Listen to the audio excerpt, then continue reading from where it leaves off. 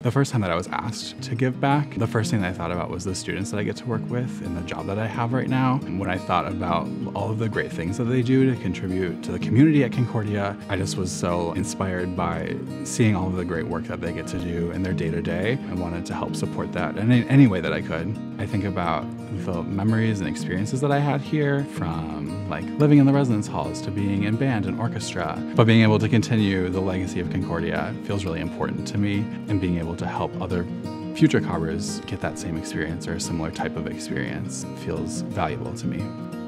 I really believe in higher education. And I think for a lot of students, even today in our technology world, an on-campus full experience is gonna take you so much farther than you know.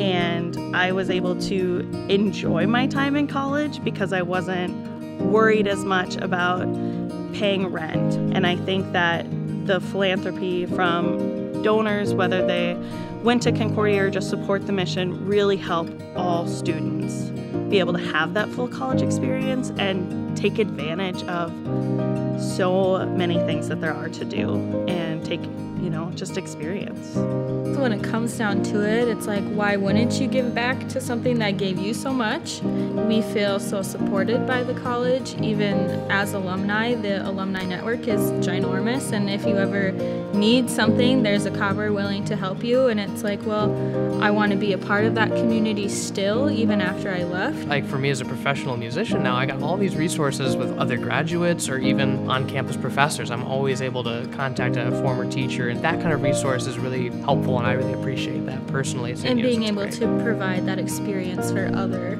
cobbers. Yeah. We want Concordia to be around for generations to come because we loved it so much, so why can't further generations love it too? Mm-hmm.